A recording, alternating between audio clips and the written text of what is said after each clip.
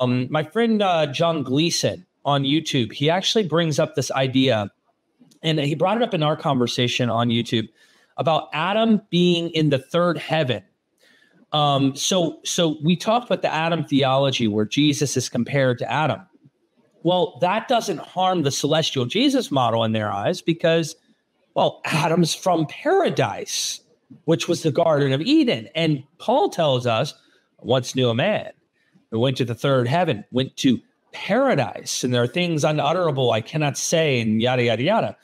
I don't exactly appreciate the yada, yada, yada part, just because it would be beneficial to actually recite what's literally being said in Paul's writings. But I also disagree with the notion that we understand how Adam's body was constructed because of this. This particular aspect of it, what it solidifies is the notion of Jesus or the Christ, rather, being buried in the firmament. If other people were being buried up there in the heavens, then there's no problem for Jesus to be buried in the heavens. So this is something that Jews would have believed if it existed at the time. As far as like in the mythicist hypothesis, we don't use this particular section, as far as I understand it, to prove that Adam's body was somehow constructed, or that Paul believed that Adam's body was constructed. How we actually establish that is not concerned with Paul's concept of where Eden was whatsoever. Paul's concept of Adam is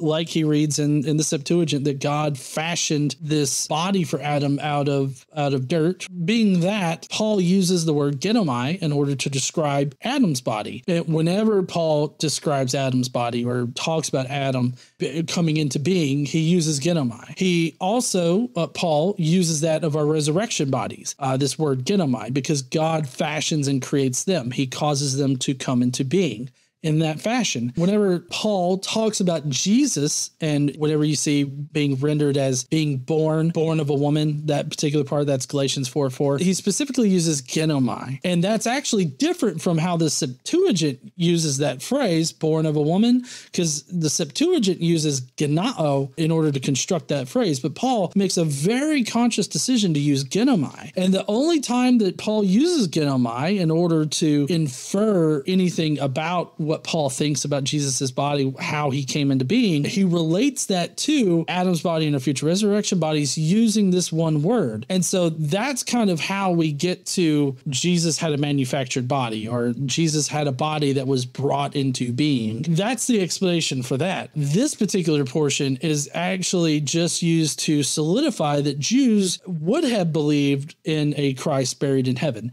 because they already believed in something that goes farther than that, being that Adam is buried in the third heaven. So he equivocates the paradise with Adam being in the Garden of Eden. So technically Adam was this third heaven being. And then so when we say Jesus was born of a flesh, under the law, the whole nine, and he's like Adam, but he's the last Adam that is actually doing it the right way, he's just in heaven this whole time.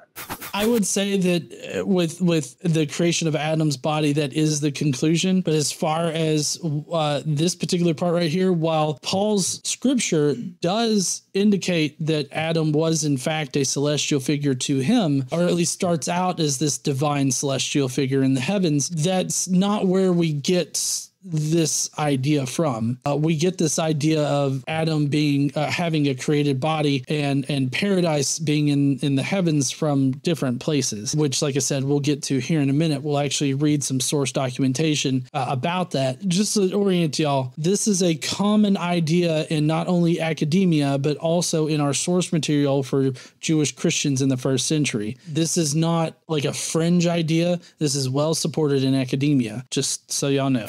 And so I know you don't agree with that, but can you help us understand what is going on in Paul? And is there a way to explain this that makes better sense with the earthly model rather than saying this is paradise in outer space?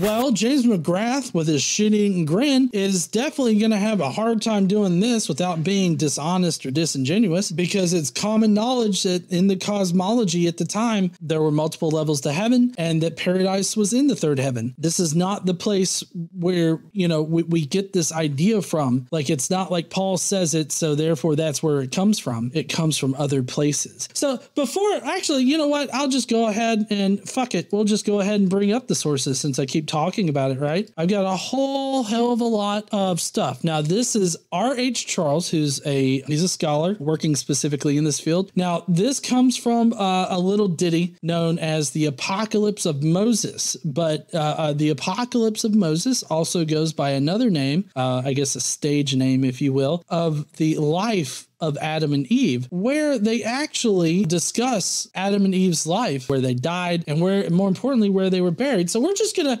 let's just read from the top, shall we, to see how fucking ridiculous this is. A first century text, by the way. It's either Christian or I think it might be Jewish. But oh yes, and many other Jewish apocrypha. Yeah, okay. So I do believe that this is a Jewish text. It says right at the top, "And God saith to him, Adam, what hast thou done? If thou hast kept my commandment, there would now be no rejoicing among those who are bringing thee down to this place. Yet I tell thee that I will turn their joy to grief, and thy grief will turn to joy, and I will transform thee to thy former glory, and set thee on the throne of thy deceiver. But he shall be cast into this place to see thee sitting above him. Then he shall be condemned, and they that heard him, and he shall be grieved sore when he seeth thee sitting on his honorable throne. And he stayed there 3 hours, lying down, and thereafter the Father of all, sitting on his holy throne, the golden shitter, stretched out his hand and took Adam and handed him over to the archangel Michael, saying," I'm going to yell this for those in the back and those hard of hearing and those not wanting to really understand this, "Lift him up into paradise unto the third heaven, and leave him there until that fearful day of my reckoning." It says, let me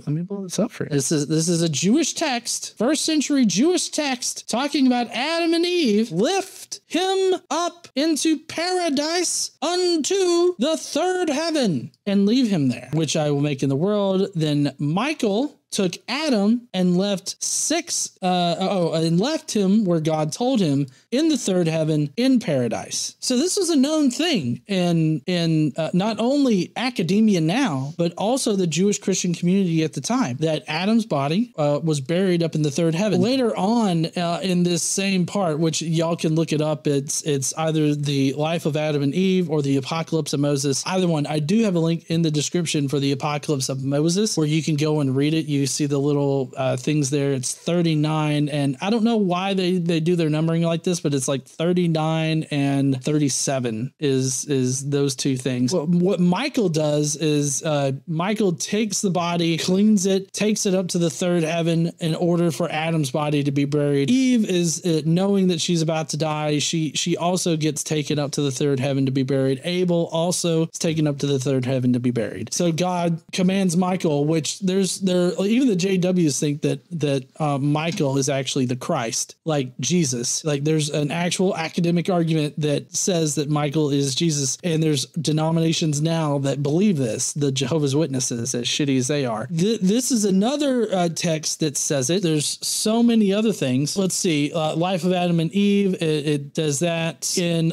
Jean Delmilliot, University of Illinois Press affirms this, saying that another intertestamental writing, the third Apocalypse of Baruch, also places the paradise in the third heaven. But interestingly enough, in that particular academic article there, that academic thing, it also places Hades in the third heaven as well. So Hades is up there coexisting alongside these other angelic figures. Like I said, several academic scholars in this particular area that support this idea. So McGrath here has failed failed to do the very basics, I feel, of a scholar. And you'll see here in a minute what I'm talking about, but he's failed to do any of this. We've already seen a little bit of the preview because Derek already knows that McGrath doesn't believe this. But if McGrath doesn't believe this and he doesn't affirm what the scholarship is already telling us, then that means he hasn't read the scholarship. If he doesn't explain why the scholarship is wrong, then that further proves that he hasn't read the scholarship or he doesn't care what the scholarship says.